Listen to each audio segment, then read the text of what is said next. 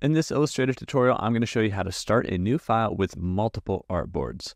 So if we go to New File here, what we can do in this new file or new document window is select our artboard size. You have a bunch of presets, or if you know exactly what you want by the units and the measurement here, then you can create that. So if I want to create a bunch of social media square graphics, and I want to have a bunch of artboards that are all the same, like 1080 by 1080 pixels, then I can set that here.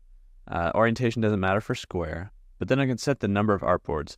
Now my numbers are a little bit off here because I've increased the interface size, and I think there's a little bug on this, but basically if I want to have something like 8, I can type in 8 artboards, and they're going to be 8 artboards at 1080 by 1080. When I create this, they'll be nice and placed in my document, so that now I have 8 of these artboards that have that 1080 by 1080.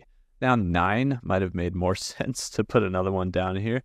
Pretty easy to add artboards. We can press Shift-O on our shortcut, or this is the shortcut key on our keyboard here, and we can actually just add another artboard out here by clicking this plus icon, and that should fill in that 9th artboard. So like if you wanted to start to work on a cohesive Instagram feed or something like that, you've got it all set up here with all your different posts that you could then export at the end. But that's how you can create a new document with multiple artboards here in Illustrator.